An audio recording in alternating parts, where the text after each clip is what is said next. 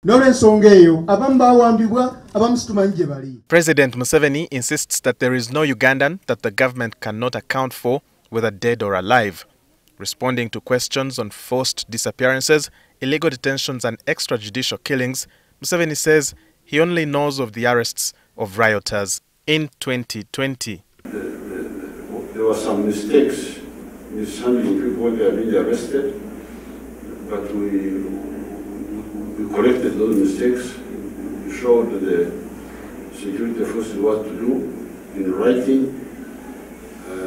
So there is nothing that can go wrong, and we don't know, and then we don't correct it. We are by people who are panicking, security people who are panicking,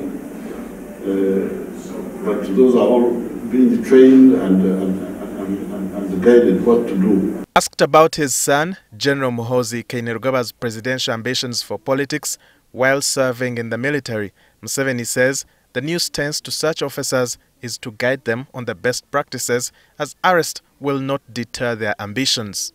And others have actually come out to endorse you, and others are endorsing General Muhoozi Kainerugaba. As the Commander-in-Chief of the military, do we see you taking action? Because this is in violation of the UPDF Act. These are small matters. Because you see, not every matter needs action, punishment, no.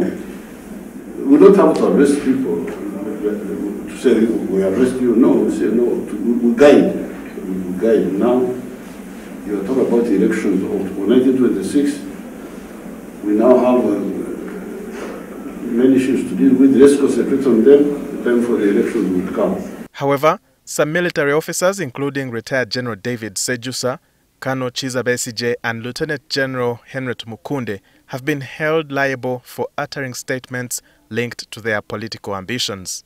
In weighing in on the matter, FDC party president Patrick Amuriat said the ongoing situation is a ploy by Museveni to hoodwink the opposition. This is something that is well planned and executed to portray a fight between father and son, a fight between son-in-law and father-in-law, a fight between wife and husband. On whether he would hold his son accountable for his Twitter writings, including one where he threatens to crush journalists believed to be opposed to him, Museveni says they have discussed and agreed on the way forward on the matter. Recently, you came out and said you're going to stop him from making these reckless statements online. What has failed you, Mr. President? I'm not aware of those threats. What we discussed with Muhoozi was tweeting. You can tweet on non-controversial subjects like sports and so on. We guided on that one. Nonetheless, Museveni says he wants to be remembered for his sacrifice for a better Uganda. First of all, for having worked with the NRM and with the people, to save Uganda from being a failed state. On Tuesday, President Museveni plans to address the nation on what he says are matters of national importance, according to a statement from the president's office.